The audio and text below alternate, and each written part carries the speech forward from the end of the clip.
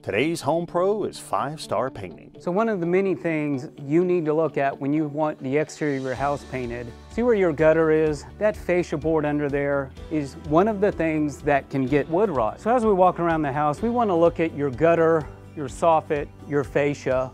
We're looking for wood rot. If we find it now, before we paint it, we can get it fixed. So we're looking in these corners, we're looking for any kind of wood rot that's in there. We're looking at all your other wood pieces, and we're actually trying to see if they're sound. So let's say we find this spot right here needs to be replaced. We have carpenters on staff. We bring them out first, we do all the replacement we need, make sure you're satisfied, and then we're gonna paint it. We understand your home's your large investment, and we wanna make sure that it's protected when we leave. For more information about today's Home Pros, go to kjrh.com. Today's Home Pros.